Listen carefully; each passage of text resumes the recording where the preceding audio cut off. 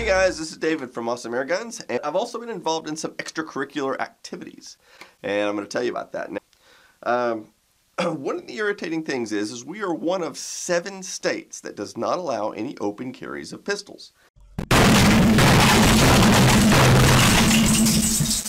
Now, I have a concealed carry license, so I can carry around a concealed pistol,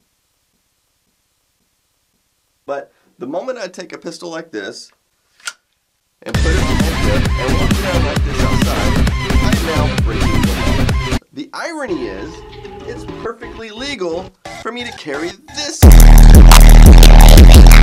Texas. And what we've been doing is we've been walking around town like this. And yeah, it's a little bit odd. We get a lot of strange looks, a lot of calls to 911, and a lot of people can't figure out why we're doing this.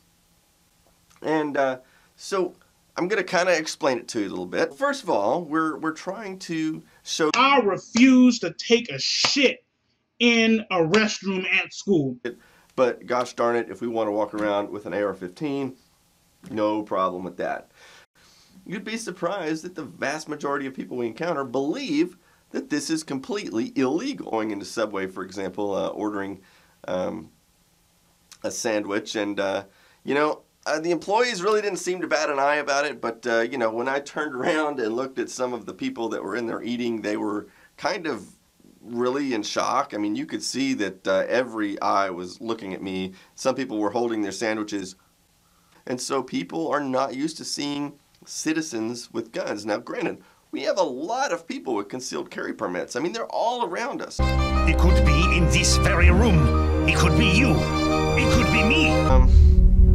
I also wanted to point out that, you know, I've seen some of the comments that people make online about us doing this, and I've even heard a few of the comments that people have made to my face, and some people think that, for example, I'm trying to be a badass. You know, I know there's a slim chance I actually could be arrested, and there's even a slimmer chance somebody might shoot me. In fact, it's quite the opposite. It takes a lot of courage to do this.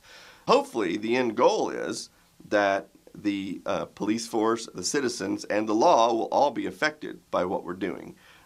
We've already seen some positive changes in the fact that when we first started doing this, the police were called out every single time. Next legislative session comes up, we hope to pass open carry for pistols, so I don't have to carry this big-ass rifle around with me in order to open carry my, my gun.